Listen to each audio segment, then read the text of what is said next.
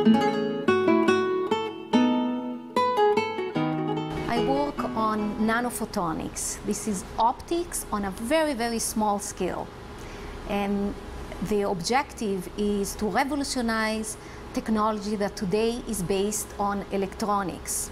So, for example, in the future, you would, instead of plugging your computer in on the power, electrical power, you would have a laser coming in on your computer. So we are enabling this technology to become a reality.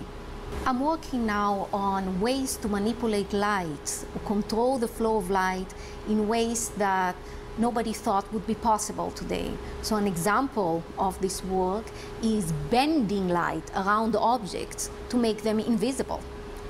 Using the force of light to control the motion of little objects. It turns out that light has a force that can be very strong. And just by pointing it in the right direction, you can basically change the geometry of certain objects. I get very excited about the results. I get very excited about the physics and about the application, seeing that industry is getting more and more interested in the actual applications that are emerging from this science. Being awarded the MacArthur Fellowship means the world to me.